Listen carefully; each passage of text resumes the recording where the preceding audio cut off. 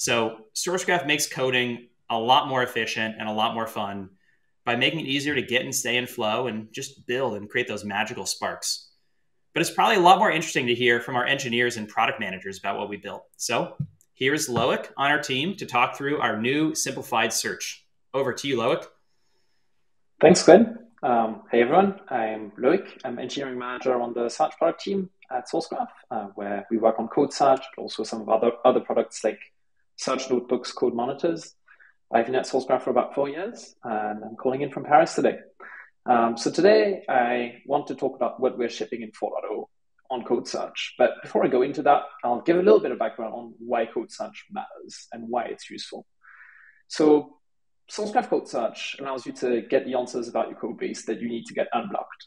It enables developers to get answers to their questions about code autonomously, whereas they might otherwise have needed to reach out to a colleague. And it's not always super obvious which colleague you'd need to ask. Developers can search across all of their organization's code with Sourcegraph, across all of their code hosts, without needing to have repositories checked out to their local machine. And sometimes that's not practical because some organizations have hundreds of thousands of repositories, so local search doesn't work in that case. Sourcegraph Powerful Search is super foundational to our platform, and it's the start of virtually every workflow in Sourcegraph. So code navigation, creating a code insight, creating large-scale changes with batch changes, it all starts with a code search. So what did we build in code search for 4.0? Well, it all started with a problem statement. We received feedback from our customers that our search interface was cluttered, was very hard to navigate. And that's a problem that we really took to heart because we don't want our interface to get in the way of our users accessing the information they care about, which is their search results, the code on their instance.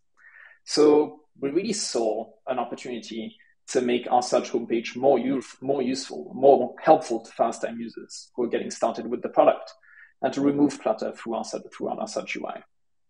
So what did we build to solve this, and how did we build it? Well, we set out to review customer feedback to, first of all, validate that need to streamline our UI and identify the areas where we could make the most impactful changes. We did comparative analysis, and we reviewed the UI of competing products to inform our design choices. And based on that, we designed the streamlined experience. And having designed it, we went the extra mile to validate it. We did user research. We watched users interact with the old search experience and the new search experience. And we used our findings to iterate on that new experience and make sure it really worked well for our users. So with that, I'd love to show you through it. So let's jump into the demo. So this is the new search homepage for Sourcegraph in 4.0.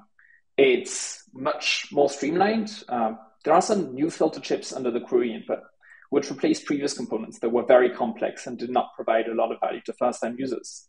And we really wanted to help our first-time users get to a success moment faster. These filter chips are populated with real data from the instance. So real repository names, real file names, real authors.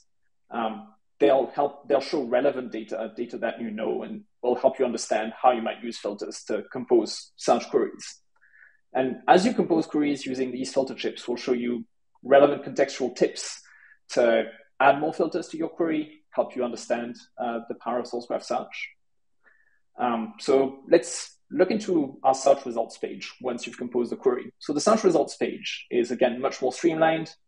Our search sidebar moves to the right side of the screen to place more emphasis on the results. We've removed a lot of non-essential UI elements, have much clearer content matches, with really access to additional matches within a file, again, to just place the code front and center here. And better display of information on the sidebar with clearer display of languages and file types to help you filter your search filter your search down better. And you can go even further in streamlining our search UI because that search sidebar can now collapse. So users who know how to compose their search query without needing all of the filters that the sidebar shows can collapse it, which is very useful for power users so that they, again, just see only code and are not distracted from their search results, and will remember that setting. So that's it. That's what I wanted to show you today. Thanks again. Awesome. Loic, thanks for sharing that. That is a huge improvement. As a user, I've already benefited from that, and I'm so excited to get that in the hands of a ton of folks. So anyone watching can submit a question. I'll start out with this one.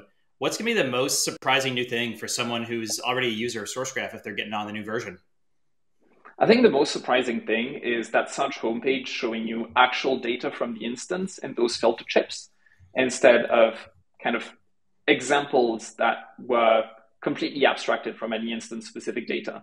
So seeing real repository names, real file names, real authors will really help you kind of understand what those filters do, intuit how you might use them, because they will be data that you know about, data based directly on your organization's code. Cool. And how does it figure out what search filters to suggest? I saw some of the names and repos on that new homepage. Where does it get that from? That's the really cool thing. We actually get that using Sourcegraph search directly. So we just run a search query for one diff search result. And from that diff search result, we get the repository name, a file name, and the author. And we use that to populate the filter chips. So the Sourcegraph search homepage is populated with Sourcegraph search. Cool. I think diff search is such an underappreciated part of Sourcegraph. It's so helpful to be able to search through the changes when something broke. You're trying to figure out, what broke or what's the history of this. So I'm excited in particular about that being a lot easier for people to try out. So can you share with everyone on Twitch and so on what's coming next in the roadmap for search? Yeah, absolutely. So there's one kind of big landslide change to search that is coming soon that we're super excited about. We're calling it Smart Search. So Sourcegraph Search, even though it's very powerful, is not always super approachable, and we really want to make it easy for everyone to use Sourcegraph. So with Smart Search, whereas previously, if you typed a query that was, for example, like several patterns in a row, meaning to search any combination of those patterns, like any order of occurrence of those patterns. Previously, that query would have failed and given you no results. With Smart Search, we'll realize that the query is giving you no results, but maybe you meant to search for the terms in any order and not just that sequence of terms. So we'll run that search again and show you results for that alternative search. And we'll do that for a few different interpretations of a search query. So basically, trying to better understand user intent and showing results to people for the search that they probably meant to type, rather than requiring that they kind of conform to a strict interpretation of our search language in order to get results from Sourcegraph. We think that's super powerful, and it's going to help a lot of people get started with Sourcegraph much easier. Yeah, cool. And I see someone in the chat say, is that kind of like, did you mean this in a search query? Exactly. It's actually, it goes further than Google's did you mean. It runs the search directly. So it's Google like, hey, it's the same thing as when Google directly runs an alternative interpretation of your search, shows you the results for that alternative interpretation, and then tells you like, here's what we actually ran for this search. You can turn this off if you want, but here are the interpretations that actually showed you results here. Awesome. Well, I am really excited about that too. We've been using it here. It's behind a feature flag, and it makes it so much faster when you get stuck while coding to just get to the answer. You don't need to figure out what's the exact query you type. Sourcegraph does a much better job of understanding what you mean and getting you the answer. So all in the theme of becoming a code intelligence platform and helping devs find answers instead of just matching lines in code. Well, everyone, please join on our Discord, share feedback about this, about anything else. You've got, all of us that built this on, and we are listening. So thank you. And thank you, Loic. That is so awesome to see.